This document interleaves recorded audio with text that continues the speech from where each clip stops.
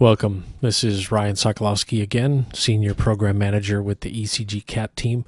And today we're going to look at the third and perhaps one of my favorite storage replica scenarios, and that's the end-to-end stretch cluster walkthrough. So let's take a look at a visual representation of what we'll be working with. So conceptually, what we're dealing with is a single cluster that spans multiple geographic locations. That's the definition of a stretch cluster.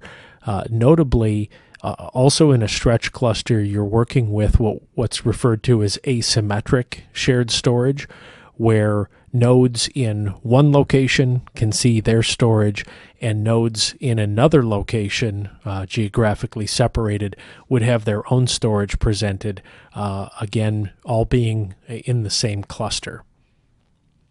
So let's jump into it. Now, instead of multiple nodes in each site, I'm working with a 2-node cluster. Each of these are physical servers, and you can see the representation of the geographic dispersion here with the multiple IP addresses. 172.16.0 maps to stretch 01, and 16.10 maps to stretch 02.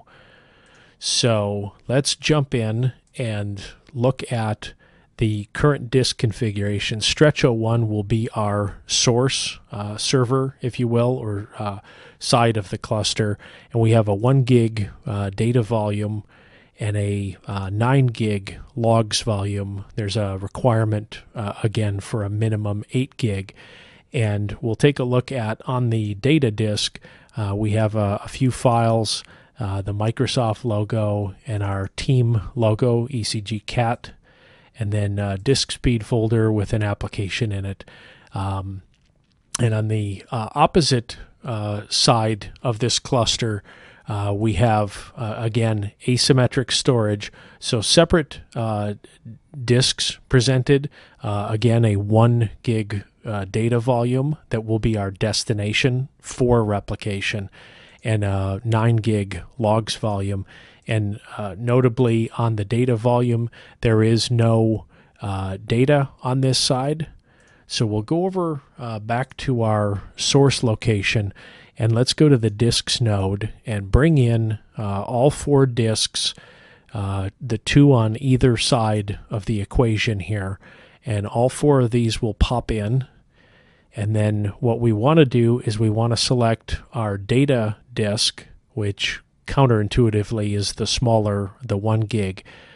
So we're going to add this particular source data volume to cluster shared volumes, and that comes online. And now we're able to use the GUI to configure Storage Replica. If you right-click on that source data volume, choose Replication and Enable, it brings up our Storage Replica wizard, and we'll click Next, and you can see in the background what's happening is the status of the disks is being changed dynamically as they're being moved around from owner node to another owner node, and bringing them online and offline. And we're going to give the wizard another chance here to pull up the disk as it's manipulating in the background. And there we've pulled up a GPT disk of the exact same size.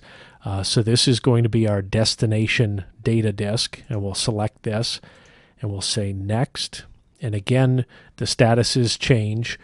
This is now going to be our source logs volume. So we'll select that, and again, the statuses are changing in the background. Disks are coming online and offline, and this is required with an asymmetric storage approach. The disks have to be moved from available storage from one side to another to claim ownership and then make them visible. And operation is taking a little longer than expected, and there it's completed, and it's found our destination logs volume, and we'll select that. There's 2 options here To reduce some of your initial synchronization time, you can choose to work with a seeded or pre-seeded destination disk. And this would be if you had taken a volume with a number of virtual machines on it and created a backup of it, and then performed a restore. You would have shorter initial synchronization time. So we're just going to choose to overwrite the destination volume. And instead of enabling write ordering, we'll stick with highest performance. And we get a summary, our source data, source log, destination data, and destination log. And you can see, again, the magic happening in the background in Failover Cluster Manager, the different statuses of the disks being changed. The logs volume for the source has been brought into cluster shared volumes. And shortly what will happen is the destination data and logs volumes will be assigned to a replication group rather than available storage, and the status will change on those, and we'll see that probably happen dynamically in real time behind our wizard. They're in available storage now, and there they just popped into Storage Replica Group 1. Their status is changing again, and our wizard is nearly complete. And when this is done, we'll refresh. You can see the replication roles are updating, and our wizard has completed. So we'll finish this, and we're going to refresh our Failover Cluster Manager view. And we'll do it one more time. And there we have our replication roles.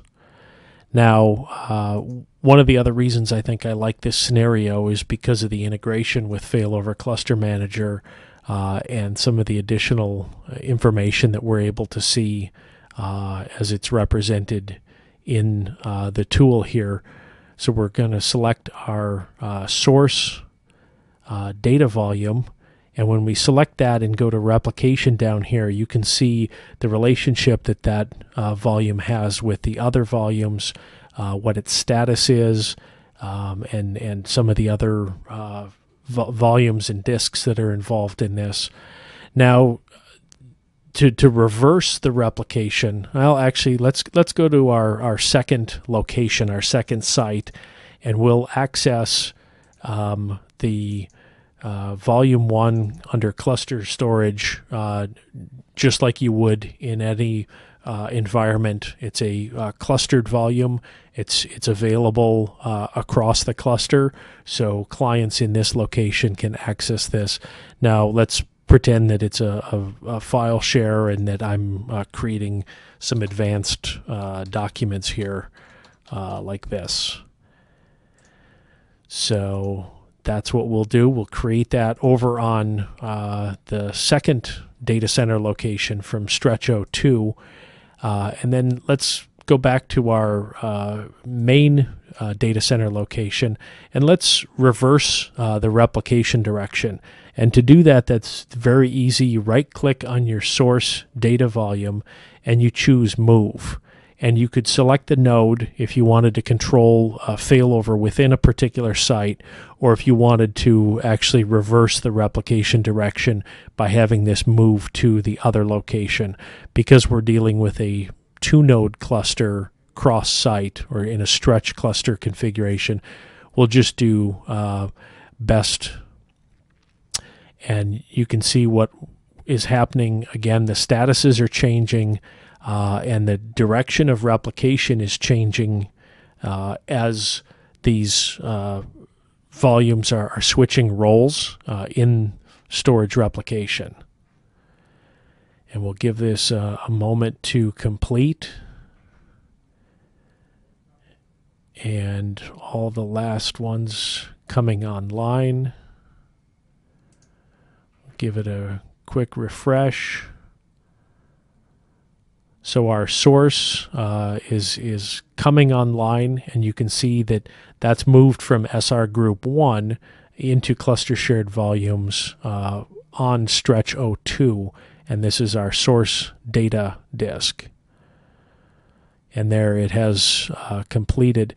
And let's, just to show the other side of the equation, since we are on stretch 01, let's access across to that remote location and see the cluster shared volume. And there is that advanced document that user created in the other location. So that's perfect. That's exactly what we wanted to see and illustrate. And to basically to remove replication, you can do this in the same fashion. Whichever your source data volume is, if you right click on this and you say replication remove, and it'll say, are you sure you want to remove this replication? And we'll say yes. And you'll see what will happen in the window, again going through the process of shifting around owners, the status, and all of the disks are coming out of their replication roles. This will update shortly as it completes removing replication from this stretch cluster configuration. And we'll refresh it one more time. All of those are gone. We've lost our replication tab here. And just to confirm that doing this didn't do anything with our data, we can still go in and access our data volume under cluster shared volumes and access all of that data. So that's what we had for today. Thanks for joining me for the third part of our Storage Replica series, looking at one of my favorite scenarios, the stretch cluster end-to-end walkthrough. Thanks so much.